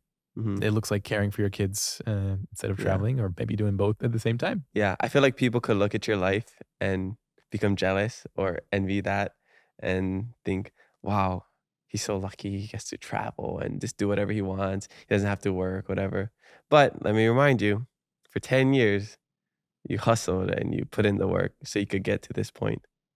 I worked hard and I was lucky. Yeah. Were we talking about it? Like all our conversations are blending now. Were we talking about it before this podcast or in the first half of this podcast about like what you work and then you save up all the money and then what do you do after you enjoy it in the second half of your life? I feel like you're enjoying it in the first half of it. Was it this podcast? Yeah, I think both. I don't know both. Yeah. This is a tough one because we've been with each other for the last 3 days. So I don't remember what we talked about already. Yeah. No, I got lucky in a lot of ways. Supportive parents, have an American passport. I got right timing with Facebook. ad revenue and all that. So the question is, how much of it was luck and how much was hard work? And that's an interesting you know what they say question. about luck, right? Like you make your own luck, something like No, that. it's when opportunity meets or preparation meets opportunity. Yeah, but opportunity feels like it's luck. Like I know what you There's mean. different types of luck, though. I know what you mean. I wouldn't say it's blind luck. Like it didn't just fall into your lap. But maybe it did. I didn't choose where I was born. Like I said, You're getting real retreaty on me right now. it's the full picture in my mind. Like I think it would be limiting to just look at a certain section of my life. I got lucky with my parents. Again, you don't choose your parents, and your parents influence a big part of your life. Your first, 18 years of you're not conscious enough to make your own decisions. You're just a child. So I got lucky with my parents. And if someone wanted to travel like I'm doing, but didn't have an American or a French passport and had a Moroccan passport or a Samoan or Fijian passport, they don't have the same privileges that I have. They wouldn't be able to just go into all these countries because they have to get a visa, and that's difficult. And they have to use their own currency, which is not as strong as the dollar or the euro. Like all that plays a part. And I think it's easy to think, yeah, I worked really hard, which I did. And to think, 90% was hard work. And yeah, I got a little bit lucky, but I don't know. Maybe it's the reverse. Maybe I was 20% hard work and 80% luck. Like this is the full picture. And I don't have the answer to it, but I think it's important to see the full picture. I think you would say that because you really have no ego. I still have an ego. Well, so. Yeah, let me take that back. I feel like everybody has an ego. I think it's like being able to control it, how big and how small it is at different times. Yeah. Because for me, I don't know how other people feel. Like when I hear like you're lucky, I almost get offended by that because I feel like it invalidates people's hard work or what they did. Well, that's a belief that you have. Mm-hmm. And I have a different belief. I have a belief that, yeah, I am lucky and I work, and that your belief says that they can't work together. You said, well, I guess it depends what we're talking about. Cause like you gave me a new perspective of like you being born to a great family. And I feel the same. Like I never thought of it like that. Like I got lucky. I won the parent lottery, the family lottery too. mm-hmm. Even though my parents were divorced, they were still able to be amicable and still raise us with great step parents Mm-hmm. and half siblings and step siblings. So I don't think about that as luck. I guess in the sense of business and entrepreneurship, I guess that's when I hear the word luck, I feel like this wasn't luck. This is timing. I mean, yeah, but I guess I use the word blessed instead of lucky instead. Like instead of saying I'm lucky to have a great family, I said I'm blessed to have a great family. But again, semantics. Yeah. Yeah. Yeah. I guess my desire for truth and clarity is bigger than my ego in a way. Mm-hmm. Like obviously I still have an ego, but I care more about understanding and having clarity on it than caring that I look good or, that people don't invalidate me. So that's why you dressed like that today. Just kidding. That's a I'm cool leaving. shirt. I'm leaving. That's a really cool shirt. Thank you. Tell us about your shirt. Oh, yes. It's an Ethiopian shirt. Mm-hmm. And it's it's like a Christian Orthodox shirt, I believe. The patterns is this. That's what about the necklace? This, I think I forgot where I got this. I wore it in Jamaica though. I remember that. Okay. No, it matches the fit. This I got in living in a Native American family. I got this at a powwow. Oh, that's cool. Which was part of my episode of the series. Cool. I'm just a little offended you're not wearing all the things I got you, but whatever. Wait, what did you get me? I don't actually remember. I don't think you I gave you a shirt this morning, but you couldn't wear it because then we'd be wearing the same thing. Yeah, that'd be weird. One gift. Yeah. Hey, you got a couple more days, okay? I'm gonna gift you some other stuff. Okay, good. Speaking about truth, I know this isn't really part of our podcast, like we don't really talk about it, but you went to Israel, and then you went to the you're also in the Middle East, and you went to the pyramids, and we talked about it a little bit. Like, dude, that's aliens, right? Pyramids, that's just aliens. Who built the pyramids, right? Do people not agree with that? Like, I don't Some understand. people think that. I didn't look into it a lot, but just hearing the little things I did hear about it and about like the geometric shapes and whatever, like that gotta be aliens, right? It is an impressive structure that is no one understands how it's built. So maybe you're right. Maybe you know something that a lot of people Oh don't. no, I don't know, but I'm just like with my little knowledge, the only thing that's gonna I kind of give me peace is like aliens built that. Egyptian aliens Egyptian aliens. back in the day. Yeah. What is the biggest thing you've taken away from your travels so far? Oh, Besides pyramids were made by aliens. Clip this. ooh. I guess it's been just fun, kind of like ice cream sampling each country, because I know that I'll want to settle down at some point, and I'm just trying all the samples of the ice cream Hmm. and experiencing different countries and seeing what I like and don't like, and then it's kind of like I'm building my own character in a way. I've really been seeing life as a video game throughout this travels, and it totally feels like a video game where I'll wake up in Paris, walk out of my hotel, and just be like, where do I want to go today? Like in a video game, you know? Oh yeah, like Pokemon. Yeah, exactly. And then I'll talk to people, and each person is a side quest, because sometimes I'll talk to someone and then they'll bring me to an adventure, or they'll propose something and I'll follow it, and then someone else brings me to another adventure. So it totally feels like a video game. It's so cool because I played video games. So Or a simulation. someone else is playing my character. So just treating life like a video game.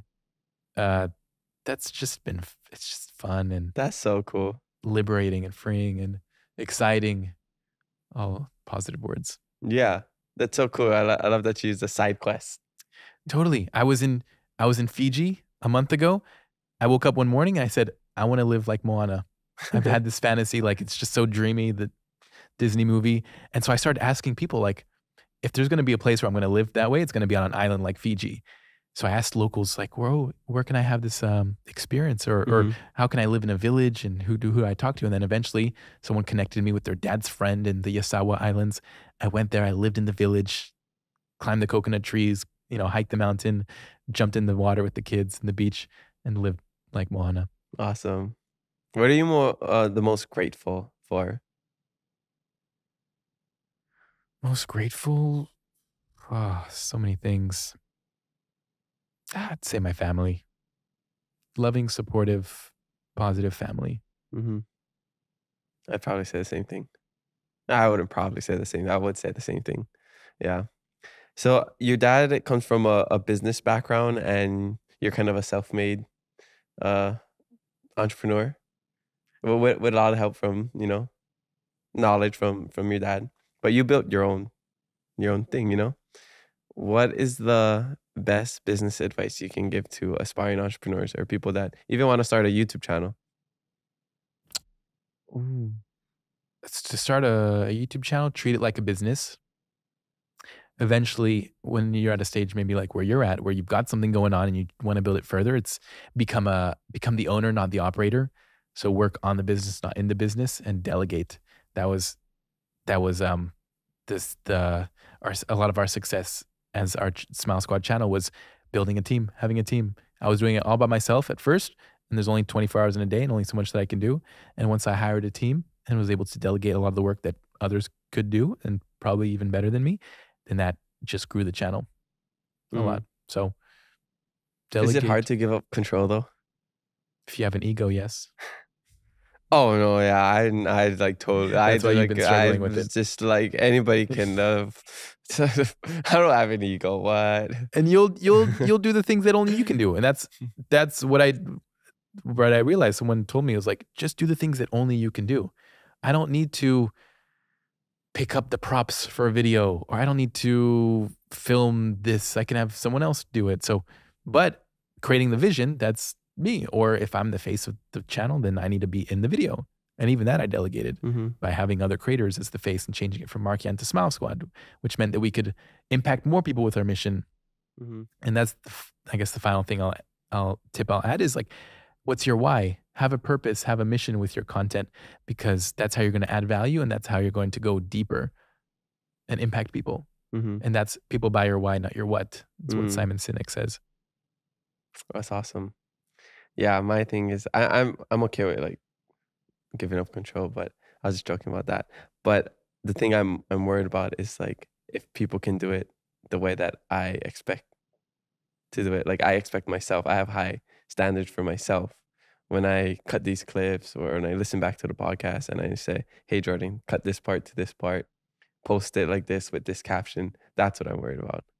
Well, it's all training and it's easy to do because there's a formula happening in your head, whether you realize it or not. It's all science. It's not like you have the perfect eye and it's all subjective. It's you have the same way that you cut the clip at the same time, you leave a little bit of breathing room here. Your captions start with a 1-sentence summary. Like it's all formulaic. So you just need to put what's in your brain down on paper and then teach it to someone.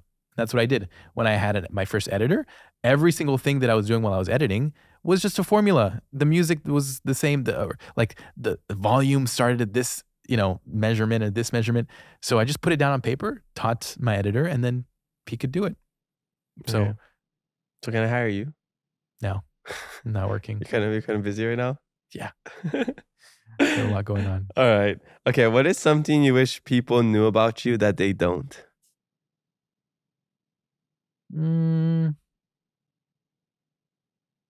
Jordan said he's taller than he thinks, or I'm he taller thinks than you were what I taller expected. than he expected. Thankfully I don't care for people to know my exact height.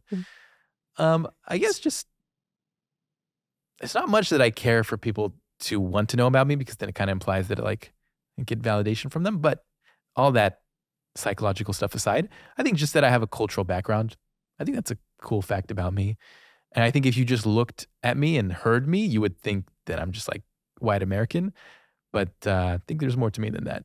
For And sure. people will figure that out. And maybe it's good that they don't know because it's kind of like a surprise. It's like whatever. And like, oh, okay. It's like a bomb, like you drop. For sure. No, I love that. I love when people are unassuming like that. Yeah. Because it's so interesting. And then it makes people curious. And at least for me, I want to learn more. I want to ask questions. Yeah. Like this one girl I just met at the fashion show. She a past podcast guest introduced me to her, and like I would have just thought she's not even from here, but apparently she's like from here. Does not look like, has like a very local background. And I'm like, wow, yeah. So she's gonna be a future podcast guest. So I'm just trying not to spoil and use names, but like stuff like that. It's interesting. Yeah, it's a surprise. Yeah, I love being surprised. I love when my judgments are completely wrong, because as humans we judge. That's what we do. We look at somebody, we judge, we make our own assumptions and whatever. And then I love when I'm just like totally wrong on somebody in a good way. Mm-hmm. Yeah. Our mind judges, and we often listen to whatever our mind says. Yeah. And so we can just observe and not follow through with it, but that's not often the case. Yeah, it's an automatic response. For sure. Yeah. All right. So, what is a question you wish I asked you today? Are you gonna ask me about the hack? Well, no, I am. That's the last question I ask. I'm getting there. I wish you asked me, how many followers do I have?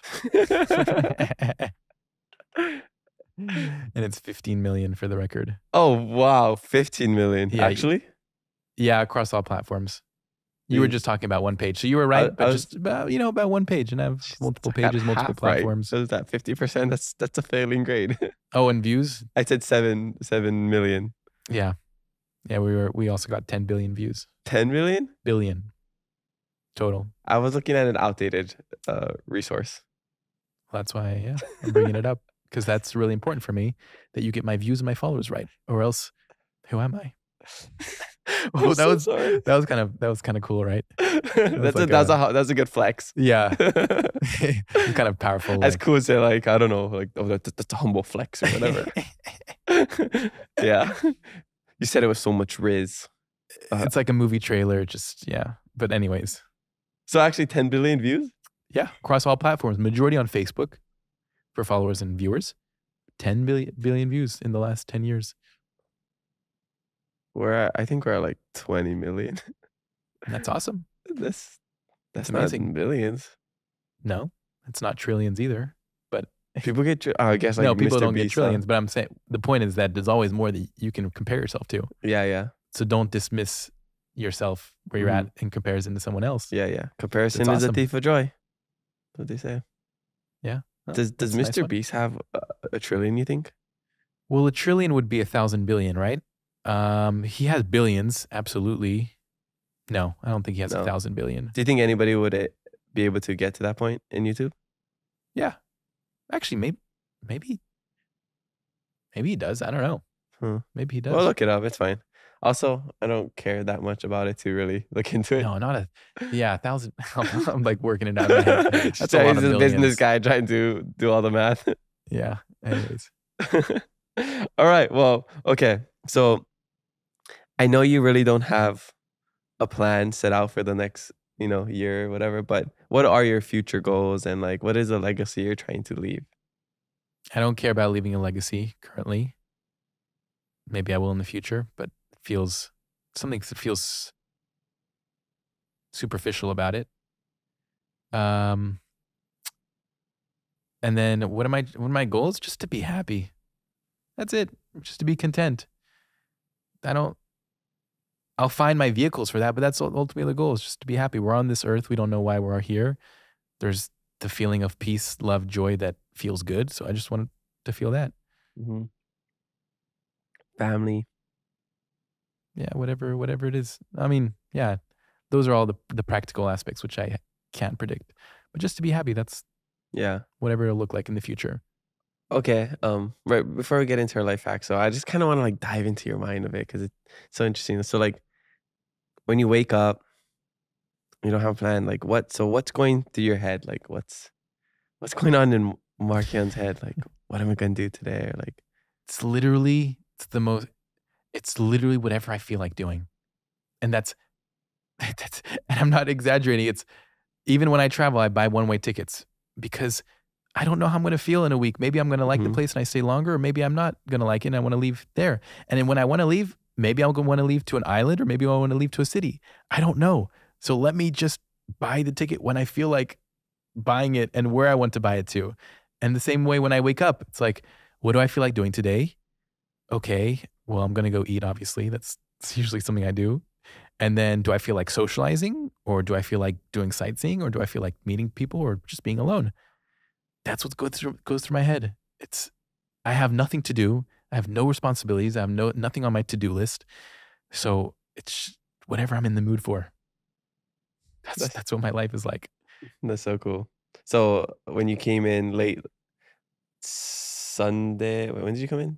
Friday. Sorry, Thursday. Thursday night. You just wanted to come with me to F45 and get your butt kicked. Yeah. I was like, oh, it feels good to work out in the morning. It's probably good for my body. This guy's a beast. And then he did 3 minutes in the cold plunge. Yeah, it's good. It's good for the body. Yeah. I'm just like, you're awesome. I enjoy talking with you, and thanks. Just man. like you're trying to understand how you view life. I think a lot of people can learn from it. I'm older and I'm learning so much from my youngin over here. And that's a great philosophy to have, is to be a constant student. Yeah. No matter who it is, younger, older, different culture, age, whatever. Yeah. Awesome. Okay. All right. So we'll come to the part in the podcast where you get to share your life hack with us. So what's your life hack? Well, besides kind of a predictable solo traveling hack of like go solo travel, I'm going to give a more practical hack, and that's a password manager. Do you know what that is? No, but I have all my passwords in my notes. So if you steal my phone, you can just access my whole life. That's exactly why you should have a password manager. A password manager is basically an app or a website or an extension that creates passwords for you for every website and stores them. So you don't actually have to create a lot of passwords. You only need to know one password, which acts as your vault of passwords. And every time you go to a website, it's a fill-in. It's like an automatic password fill-in. Okay. I've done that before on my laptop. Yeah, exactly. Sometimes it pops up like Apple keys or whatever.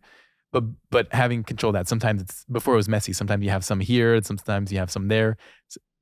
But once I added a password manager to my life, it's been such a joy because previously I would have kind of the same password, but with an extra exclamation mark or question mark, which isn't the safest. And then I would forget passwords too. So I have All to the like time. make it up again. But this just makes life so much easier. The password manager that I use is called 1Password. It just makes life so much easier. You create these really hard passwords that obviously are safe and you don't have to remember them. You just need to remember your main password, which obviously you don't share with anyone. It's just 1Password and then it saves. It saves across devices. It saves across websites. So that's my little hack. That's cool. So Get a it password connects manager. to all your like emails and social media accounts and everything. Yep. Anything that you have a password for, it'll create it and store the password. And It's so good. you just fill it in. Just fill in. It feels so great to not have to type out a password. Just press fill in. So autofill. That's really good. Yeah, thanks for sharing that. And this guy's really about optimization. So you gotta. We've been talking about it the last couple of days. You still gotta show me about like the email stuff and. Oh yeah, whatever, creating filters for your email so that the emails automatically get foldered and out of your inbox. There's a lot of things that I've been excited to optimize. Yeah, but for real, you gotta show me that stuff. And Yeah. I also now I realize about like how you wake up and travel. So if you leave by tomorrow, I'm gonna guess that you didn't enjoy hanging out with me, huh? It's been 2 days, so I give it a 5 out of 10. 2 days too long. Yeah. Okay, here is my last fast fave 5 questions. It's just rapid fire answers. Okay. Okay. Favorite country. Spain. Favorite airplane snack. Peanuts. What kind? Just like regular- salted. Yeah. I like the roasted kind. Yeah. Yeah. They don't do sweet like caramel. Oh. That would be a winner if they did that. Okay. Favorite way to recharge. Being alone. Nice. Favorite song to listen when traveling. Las Cosas Pequeñitas by This- Nolasco. The small things. Yeah. How does it go? Give us a sound. Nero, nero, now, no, nero, con la I forgot the words. Oh, okay. Yeah, but it's great. It's flamenco. Yeah. Flamenco. We've been listening to some bachata. Mm-hmm. Yeah, some Prince Royce. What was it? Romeo Santos. Good stuff. Yeah, good stuff. Favorite hobby. Soccer, Oh, yeah. watching and playing. Nice. Would you rather watch or play? Probably play, but only if it's competitive Yeah. and quality. I don't like playing pickup, especially as a midfielder. I'm a passer, and pickup, it's not about passing. It's Scoring. people hogging the ball. Yeah, and yeah. Not passing. So yeah. Okay. Well, hopefully you can get you in my game tomorrow. Yeah. It's the last game of the season. If you guys pass the ball, yeah. Well, you can pass the ball to us. You just might not get it back. That's not passing then. All right. Well, that's all we have for this episode. Mahalo again for giving us the honor of having you here on the podcast and coming to visit us here in Hawaii. I know we have a fun day planned out, so we're going to get on with that. Is there anything you want to share, leave for the audience?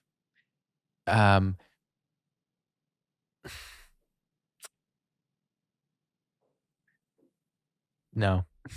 Actually, can I have you do something? Yes. Can you look at your camera? Yeah. And just in case we cut this, because I know you have such a huge, loyal, awesome, smiley fan base. Mhm. Can you just leave them something, like if you wanted to say something to them? I know you made a post on social media, saying what's going on, but like, yeah, if you address just want my to say community. anything to them.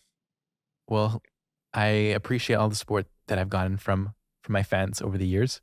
I wouldn't be able to do all this without your support. And I just have gratitude. Thank you for supporting me and watching my videos. And I hope I've left a positive impact in your life.